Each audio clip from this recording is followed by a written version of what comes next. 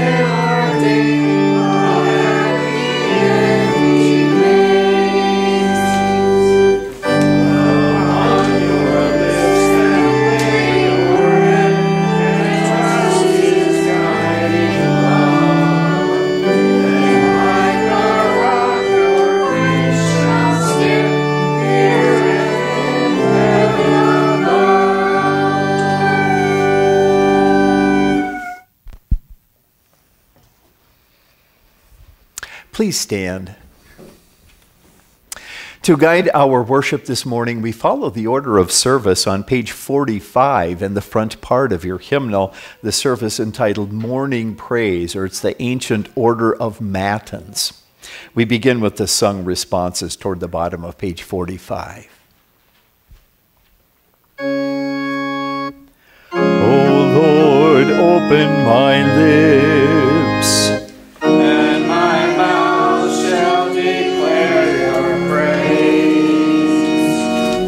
hasten to save me, O God. O Lord, come quickly to help me. Praise be to God, the Father, the Son, and the Holy Spirit. Let us worship Him. Oh, come, let us sing to the Let us make a joyful noise to the rock of our salvation. Let us come into His presence with thanksgiving. Let us make a joyful noise to Him with songs of praise. For the Lord is a great God and a great King above all gods. The deep places of the earth are in His hand. The heights of the hills are also His. The sea is his hand formed the dry land. Oh, come, let us worship and bow down. Let us kneel before the Lord our Maker. For he is our God, and we are the people of his pasture and the sheep of his hand. The congregation may be seated.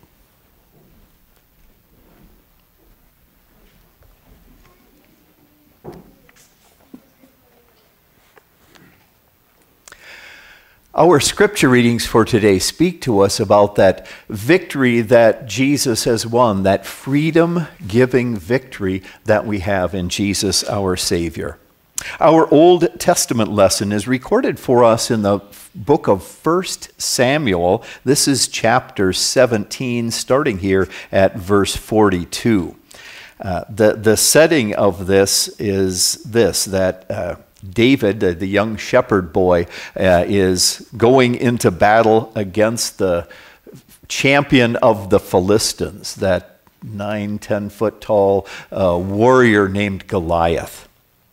I start here at verse 42, talking about Goliath here. He looked David over and saw that he was only a boy, ruddy and handsome, and he despised him.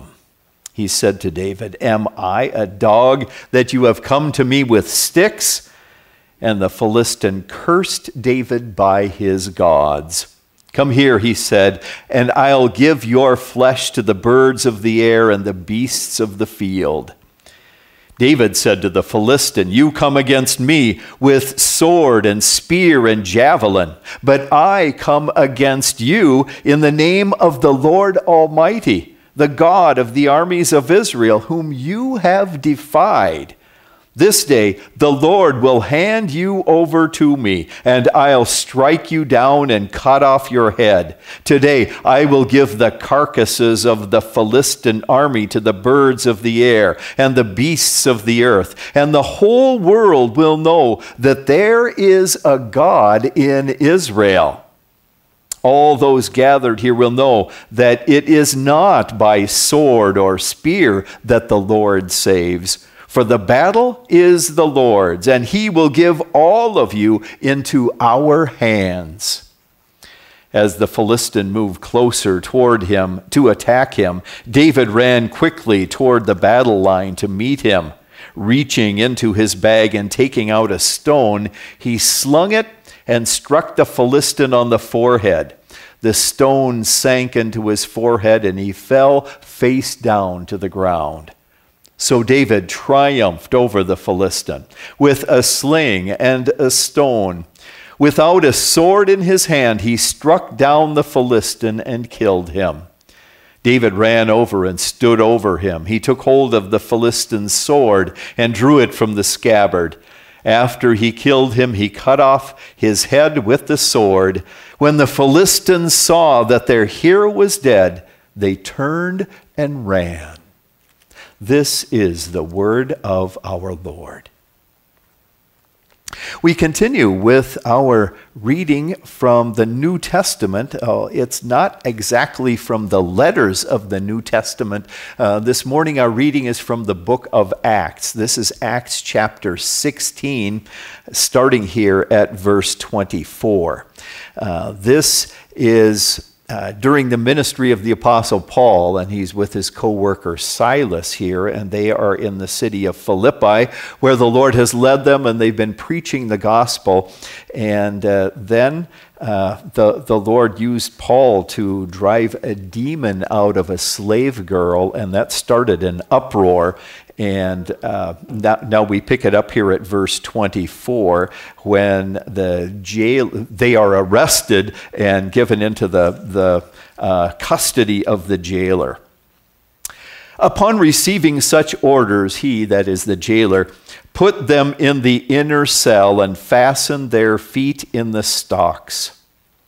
About midnight, Paul and Silas were praying and singing hymns to God, and the other prisoners were listening to them. Suddenly, there was such a violent earthquake that the foundations of the prison were shaken. At once, all the prison doors flew open, and everybody's chains came loose. The jailer woke up, and when he saw the prison doors open, he drew his sword and was about to kill himself because he thought the prisoners had escaped. But Paul shouted, "Don't harm yourself. We are all here." The jailer called for lights, rushed in, and fell trembling before Paul and Silas. He then brought them out and asked, "Sirs, what must I do to be saved?" They replied, "Believe in the Lord Jesus, and you will be saved, you and your household." Then they spoke the word of the Lord to him and to all the others in the house. At that hour of the night, the jailer took them and washed their wounds. Then immediately he and all his family were baptized. The jailer brought them into his house and set a meal before them.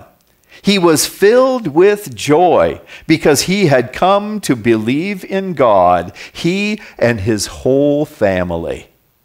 When it was daylight, the magistrates sent their officers to the jailer with the order, "Release those men." This is the word of our Lord. Let's continue now with the singing of the verse of the day in song. You find this toward the top of page 2 of this morning's bulletin. This is Jesus himself speaking as we sing this.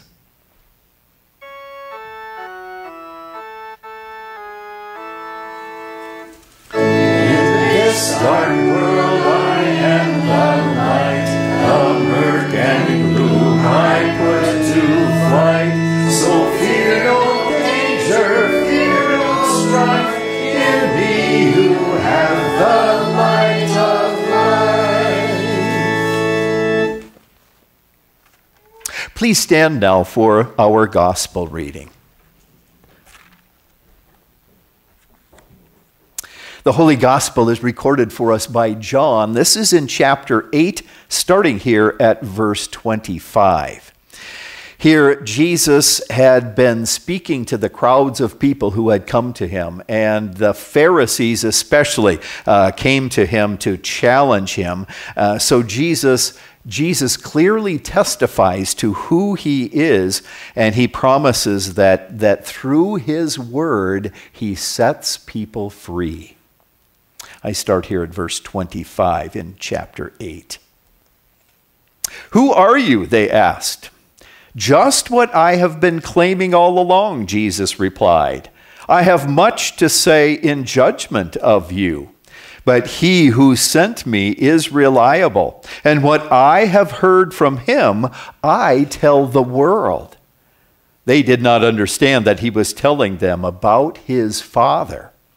So Jesus said, "When you have lifted up the Son of Man, then you will know that I am the one I claim to be, and that I do nothing on my own, but speak just what the Father has taught me. The one who sent me is with me. He has not left me alone, for I always do what pleases him." Even as he spoke, many put their faith in him. To the Jews who had believed him, Jesus said, "If you hold to my teachings, you are really my disciples. Then you will know the truth, and the truth will set you free." They answered him, "We are Abraham's descendants and have never been slaves of anyone. How can you say we shall be set free?" Jesus replied, "I tell you the truth. Everyone who sins is a slave to sin. Now, a slave has no permanent place in the family, but a son belongs to it forever.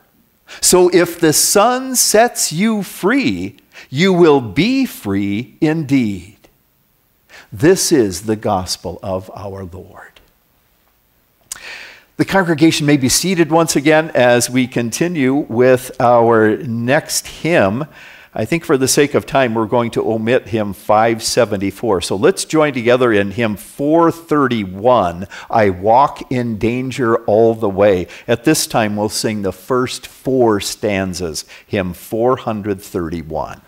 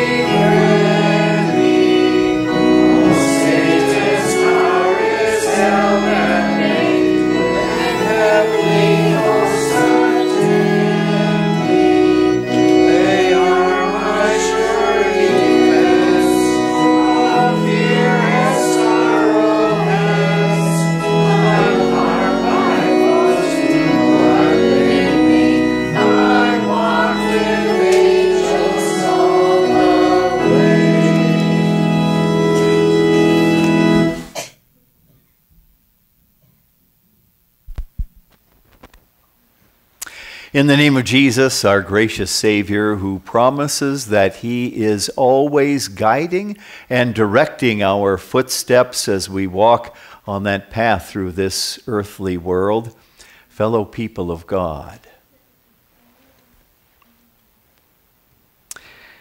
the Lord moves in mysterious ways. That's what the old saying goes. And, we might think that well-worn sentiment is maybe kind of trite, but the truth is that it is real and it is true. And we look at some examples in Holy Scripture to show this. And I'd like you to think this morning about Joseph. Not Joseph in the New Testament, Mary's husband, but Joseph in the Old Testament, the son of Jacob, one of 12 sons of Jacob.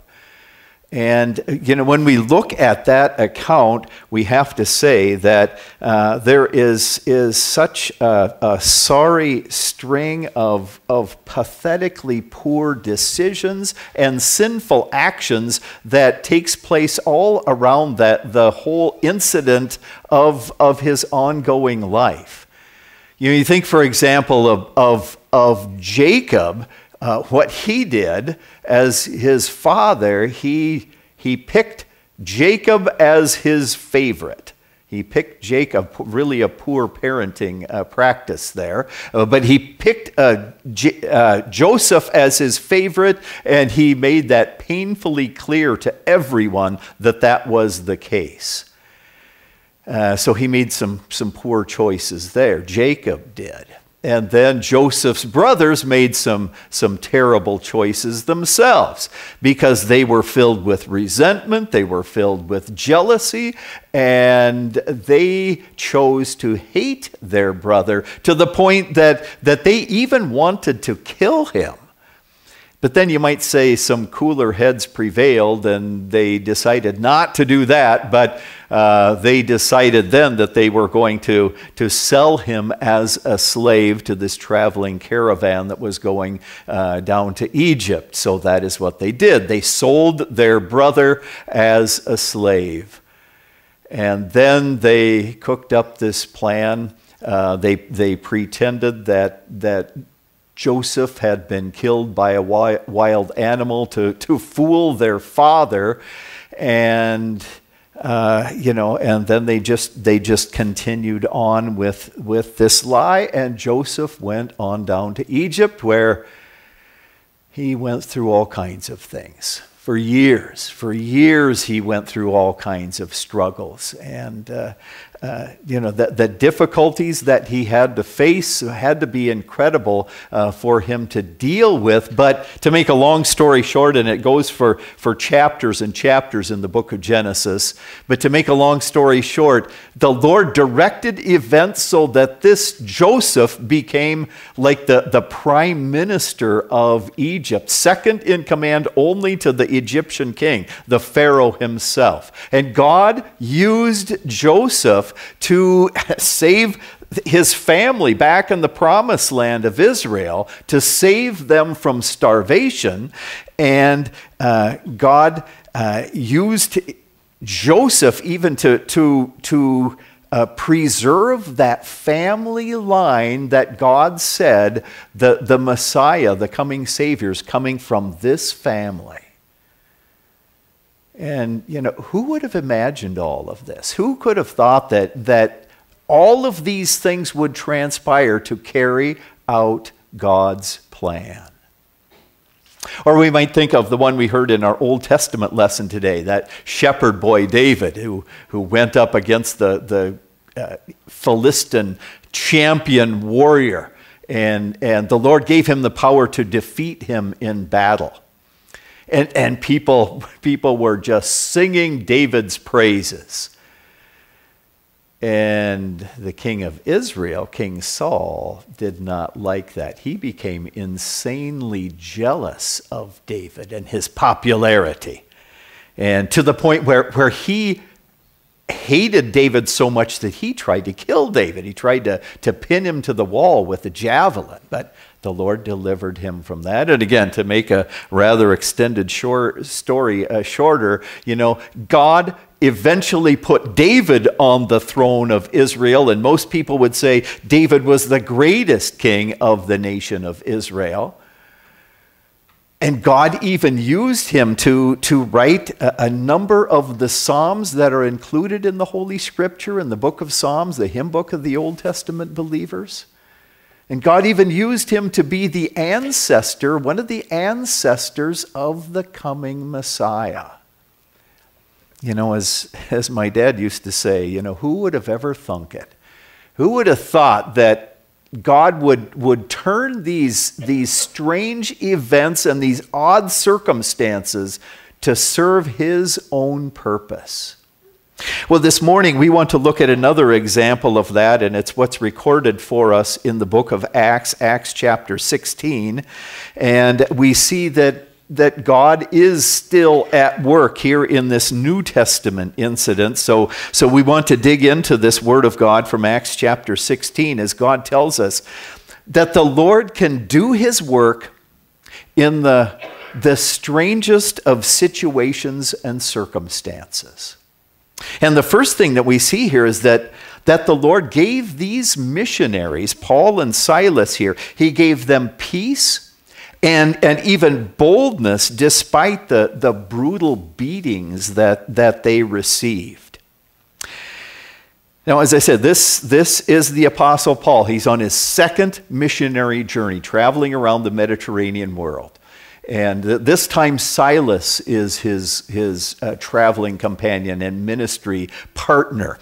And so they go by the specific direction of God. They go to the city of Philippi. And there they proclaim the message of the gospel. They proclaim the good news that Jesus is the world's one and only Savior from sin.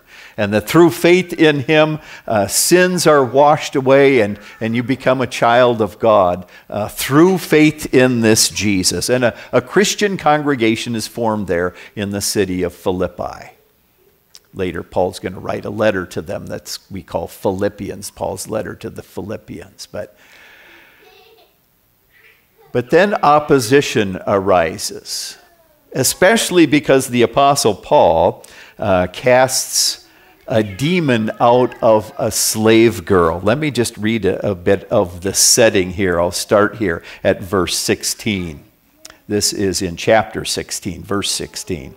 Once, Paul is speaking here, once when we were going to the place of prayer, we were met by a slave girl who had a spirit by which she predicted the future. She earned a great deal of money for her owners by fortune telling. This girl followed Paul and the rest of us, shouting, "These men are servants of the Most High God and are telling you the way to be saved." She kept this up for many days. Finally, Paul became so troubled that he turned around and said to the spirit, "In the name of Jesus Christ, I command you to come out of her." At that moment, the spirit left her. When the owners of the slave girl realized that their hope of making money was gone, they seized Paul and Silas and dragged them into the marketplace to face the authorities. They brought them before the magistrates and said, "These men are Jews and are throwing our city into an uproar by advocating customs unlawful for us Romans to accept or practice." The crowd joined in the attack against Paul and Silas, and the magistrates ordered them to be stripped and beaten. After they had been severely flogged, they were thrown into prison, and the jailer was commanded to guard them carefully. Upon receiving such orders, he put them in the inner cell and fastened their feet in the stocks. Okay, so that's what had happened before, the words that I had read before. And, Paul and Silas were suffering for the name of Jesus Christ. Luke, it's probably Luke anyway, who wrote the book of Acts. Luke says here that they were stripped and beaten. And then he says they were severely flogged. And then he says they were put in the stocks, which was not just for security, but it was also a torture device for those prisoners. So all of these things were going on. But notice how even in these unusual circumstances and in this odd situation, God is still accomplishing his purpose. What were Paul and Silas doing? We don't hear that they're whining and complaining about how tough they have it. We don't hear that they're groaning and suffering from the things that they had to endure, although they probably were. They were beaten. They were severely flogged. These are violent terms that are used here. But what were they doing? Luke tells us that they were praying and singing hymns to God. Even in this unlikely place, sitting in the prison, sitting in stocks and chains, they were praying and singing hymns to God, and other people were paying attention. Other prisoners in the prison, undoubtedly the prison keeper himself. And it just reminds us, again, that God can accomplish his work in the most unusual of circumstances. Let me just give you one example that happened to me. I don't even remember it was, maybe a couple of years ago, something like this.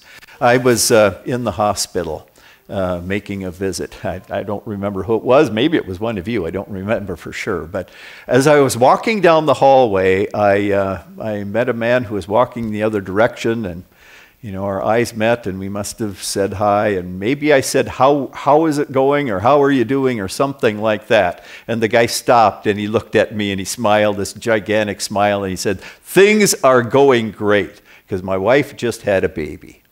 And so we continued on the conversation, congratulations and all of that. And I asked him if he had a church and things like that. And it gave me an opportunity to talk to him about the blessings of baptism for their new baby. And there we were, standing in the hall of the hospital. But, who would have thought that would be an opportunity to tell someone the good news about Jesus? Well, here are Paul and Silas, and they are suffering. I've never been stripped and beaten with rods is the term that is really used here, and severely flogged or thrown into stocks because of Jesus Christ. And I doubt if any of you have either. But it just reminds us that God can still do his work even in the most unusual circumstances. And maybe it's even when we are in the midst of some kind of pain or suffering or sorrow, that it's very possible, it's even likely that other people are watching. And other people are listening, and they're observing how we react to being in these kinds of situations. And that might very well be the opportunity that God is giving to us to tell people the good news about Jesus. Why we can be at peace no matter what the outward circumstances might be, because we know that Jesus is our Savior, and that we have forgiveness in him, and we have the certainty of eternal life in heaven.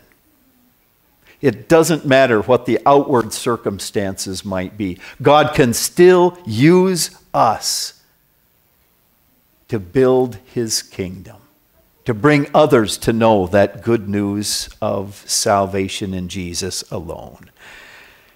The Lord gave his missionaries here, Paul and Silas, peace and boldness even after they suffered these brutal beatings.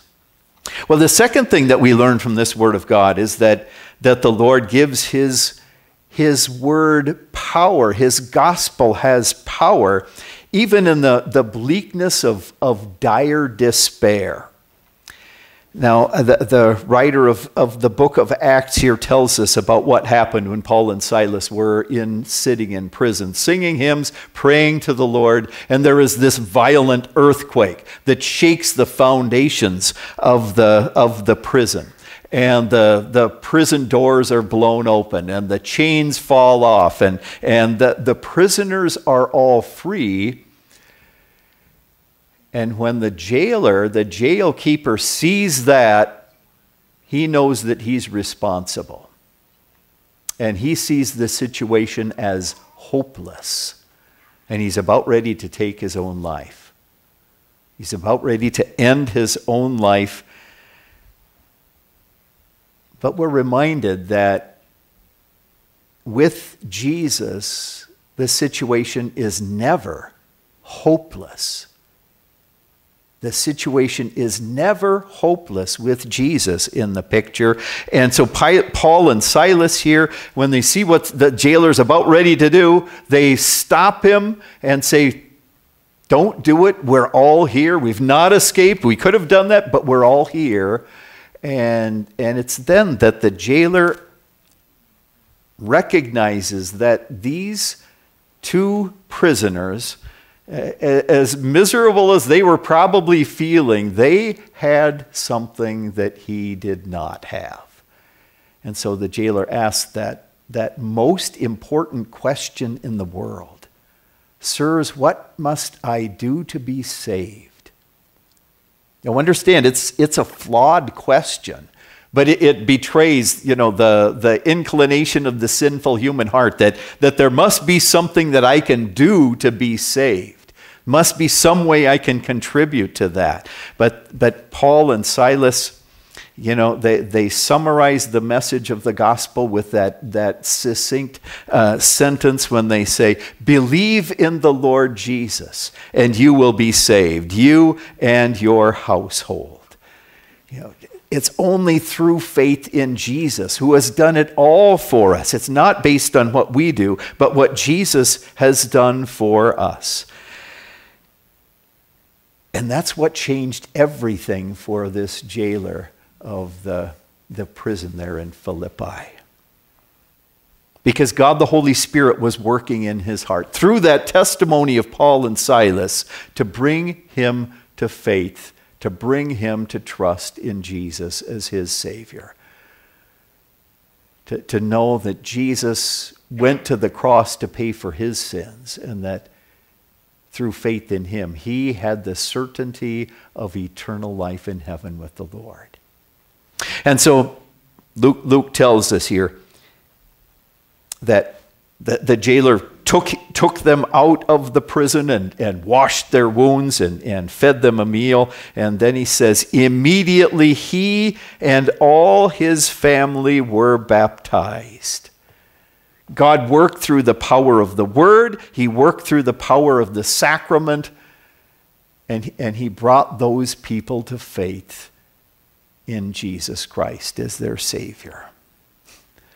The same tools that the Holy Spirit still uses today. The power of the word and the power of the sacraments. And here in this most unlikely place, in these strangest of circumstances, God did his work. And he brought that family out of the darkness of unbelief into the light of faith and salvation, and they were filled with joy.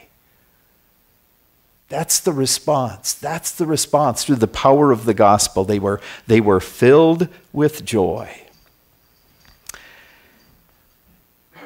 That's how our Lord works, isn't it? We can say he works in mysterious ways. He works through strange circumstances and odd situations. And he can even work through the excruciating, painful things that we have to undergo to accomplish his purpose. And that's what he did here. He brought this family into the kingdom of grace through faith in Jesus. And even in the most dire situations here, he led that jailer from despair to joy. Joy in knowing Jesus, his Savior. And God the Holy Spirit is still doing that today. He's still doing that through us, his people. So the Lord is urging us to place our trust in him, even when we are going through those dark situations, those painful experiences that we have to undergo. The Lord tells us to put our trust in him and to continue to let the light of our faith shine out as we speak the great things that he has done for us.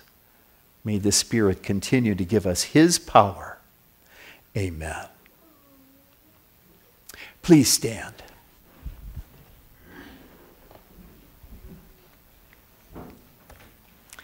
And now may the peace of God, which surpasses all understanding, keep your hearts and minds through faith in Christ Jesus.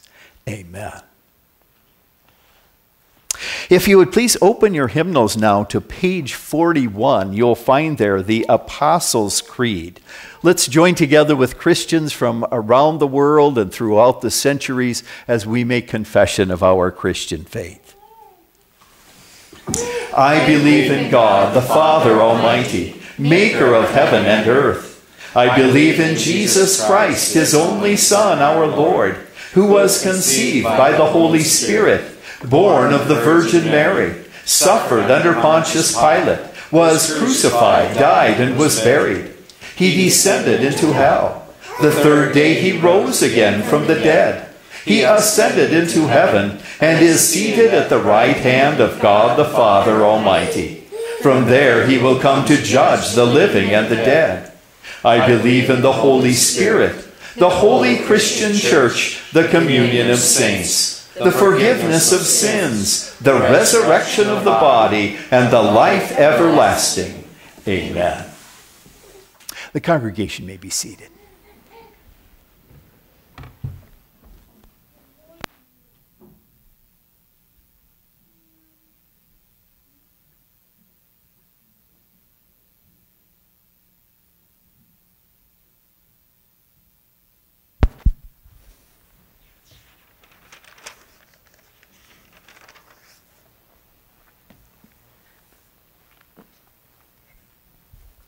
If you'd please open your hymnals now to page 50 in the front part of your hymnal, let's join together in the Kyrie at the top of the page, the Lord have mercy.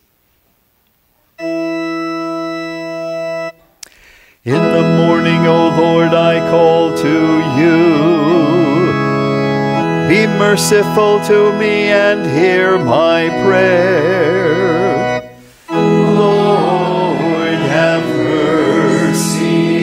Christ, have mercy. Lord, have mercy. Lord Jesus, our gracious Savior, you have promised that there is nothing in all of this world, no power of this world, no power of darkness that can overcome your church. And you have promised that your church will continue to be built until that day when you return in glory. Lord, we ask that you would continue to be with us and that you would confirm our hearts by the power of your gospel, that you would strengthen our faith and trust in you so that it grows stronger and stronger each and every day. And Lord, we ask that you would use us as your humble instruments to be lights in this world of darkness, to shine out with that message of the good news of all that you have done for us, the forgiveness that you won for us by that sacrifice at Calvary, and the eternal life that is secure because you have done it all for us. Lord, be with us and bless us as we make use of those opportunities that you place before us to give witness to your name. And by the power of your Holy Spirit, use that testimony to continue to build your kingdom and to bring more and more to know the good news of your saving love. And Lord, confident of your mercies and grace, we also bring our special petitions before you. And Lord, we ask for your special blessings on quite a number of people dealing with health matters. We pray for Pastor Mark Guthmiller, for Heather Johansson, for Patty Dreher, who underwent surgery last Sunday and was released from the hospital on Monday, for Stanley Nelson as he continues cancer treatments, Jeanette Bobzine, who underwent surgery recently. Lord, we also pray for those who have been dealing with COVID and other issues lately. And Lord, we also pray for Sheila Zerath, Eleanor Temple's daughter, who is scheduled to undergo surgery on Tuesday in Maryland. Lord, we ask for your special blessings upon all of these people. Especially, Lord, we ask that you would give peace to their hearts and confidence in your word of promise. Lord, strengthen them in their faith, and Lord, according to your will and your grace, we ask that you would bring strength and healing to their bodies as well. Lord, we commend them all to your loving care. And Lord, we also pray for so many people who have been affected by the earthquake in Turkey and Syria. Lord, we ask that you would be with those who are grieving the loss of loved ones. We ask that you would be with those who are dealing with injuries and all of the other kinds of losses that are happening there. And Lord, we ask that you would use even this time of tragedy and sorrow as another opportunity so that the good news of your gospel might be proclaimed. And Lord, we also, with that same thought in mind, pray for the people of Ukraine in this ongoing war. Lord, again, we ask that you would, even in those circumstances of trial and loss and difficulty, that you would see that your kingdom continues to grow and that your gospel continues to be proclaimed. And Lord, we ask for your special blessings on all of our outreach efforts in this congregation, in our tri-parish, and all across our synod and your whole church. Lord, may your gospel boldly go before all of the world. And Lord, we ask for your special blessings on so many called workers in our district, in our area, who are deliberating calls at this time. We ask, Lord, that you would bless their deliberations and their decisions as to where you would have them serve in your kingdom. Lord, we bring all of these prayers confident that you hear and you answer each and every one. Amen. Please stand then as we bring all of our prayers together in the prayer which Jesus himself has taught us. Our Father, who art in heaven, hallowed be thy name. Thy kingdom come, thy will be done on earth as it is in heaven.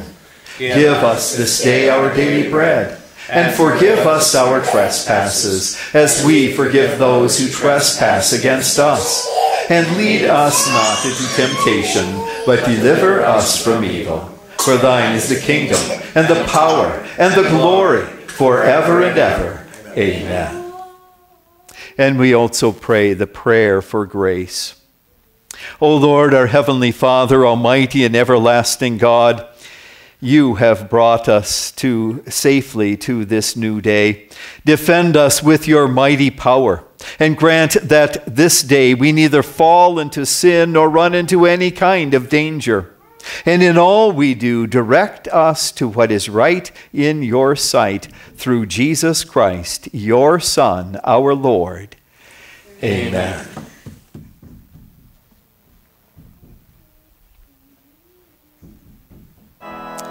Let us praise the Lord. Praise be to God. The grace of our Lord Jesus Christ, and the love of God, and the fellowship of the Holy Spirit be with you all.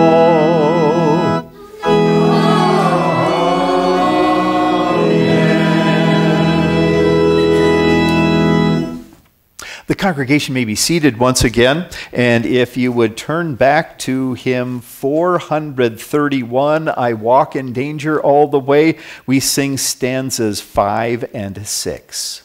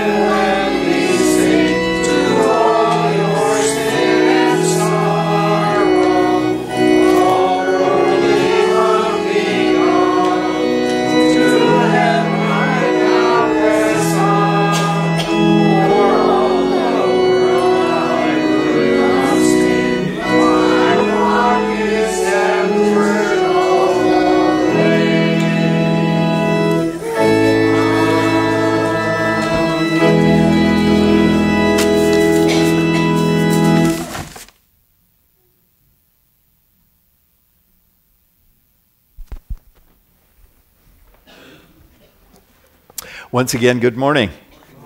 Welcome to all of you. A number of things I wanted to mention here. Just a reminder especially that the Lenten season begins on Ash Wednesday. That's February 22nd, so that's coming up quickly here. It seems likely that we'll be having our services on Tuesdays and Wednesday evenings in our tri-parish here. There still might be a slight possibility that if we could work it out in our schedule to have a daytime service, midweek Lenten service. So if you have ideas of how we could work that into our schedule, please let me know. Also, just a reminder that the centennials for Peace and Clark is planned for this summer, and also for here at Willow Lake Lutheran. There is a sign-up sheet for if you'd like to help out on a centennial celebration committee to bring thoughts and ideas forward and so forth, to make plans for that. Also a reminder that, or this is probably new information for you, our fellow Christians at St. Martin's in Watertown, the young people's group there, is inviting the young people from about 100-mile radius around Watertown to another Wells Youth Night, and that's scheduled for Sunday, March 26th, actually starting in the afternoon at 3 o'clock. The first one they held there was in last November. They had more than 50 young people and quite a number of other leaders and so forth as well. But please mark that on your calendar.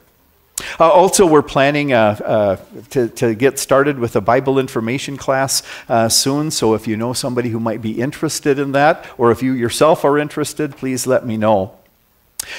This afternoon is an opportunity at Martin Luther College, our Wells College of Ministry. The Wind Symphony is planning a sacred concert. It's at the Chapel of the Christ on campus, but it's also going to be live streamed. The web address is in the calendar on page 11 in the bulletin if you're looking for that. Just a couple of other things. I'll start with this. Some of you have seen this already. I handed it out at some meetings recently. It's a report from our Wisconsin Evangelical Lutheran Synod, and sometimes people ask, what's the purpose of belonging together with 1,250 other congregations? This gives a good overview of that. I think it's just excellently done here. I'd urge you to, set aside a half hour and just kind of study through this, and it really gives a great deal of good information and a lot of things there for you. A couple of other things. Well, especially for parents, I suppose grandparents and so forth too. I don't know if you're familiar with what's called the Arch books, books for small children, kind of rhyming Bible stories and things like that. One of our grandkids' favorites is called Jailhouse Rock. It doesn't have anything to do with Elvis, but it's about the Acts 16 that we heard about today.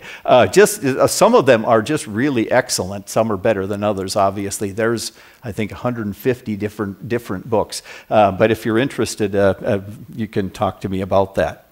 I also mentioned, I'm not sure if it was last Sunday or maybe the Sunday before, Pastor Richard Lauersdorf went home to glory. I think maybe it was last Sunday was his funeral. Anyway, he served for many years as the first vice president of our Wisconsin Synod. But he was also, and a parish pastor. He served as a parish pastor for many years as well. But he was also a very prolific and very gifted writer. This last week, I just happened to be in a thrift store, and I saw one of the books. It's a daily devotional that he wrote. If somebody is interested in it, I'll just leave it on the table in the back. But just an excellent devotional book, and very gifted writer. So he continues even as he is in glory, he's continuing to serve the church here on earth through his writings. If you read the Forward in Christ magazine or the predecessor of that, the Northwestern Lutheran, he often wrote in those periodicals as well. Anyway, just thought I would mention that to you. Like I say, you can pick this up if you like. With that, God be with you and bless you. COVID has still been kind of spooking around in our parish, tri-parish here, so I think maybe I'll refrain, just for the sake of being as safe as we can be, refrain from shaking hands, but God be with you. Oh, one other thing I wanted to mention. Last Tuesday, the dual parish of St. Paul's in Henry and Bethlehem in Watertown met together with our district president and the circuit pastor as well to see where they are going, where they can go in the future. So the next step is Bethlehem and Watertown is planning to have congregational meetings and council meetings and voters meetings and so forth. Whatever decisions they make is obviously going to impact St. Paul's in Henry, and it might possibly affect our tri-parish here as well. So please keep them in your thoughts and prayers as well. Just wanted to mention that too.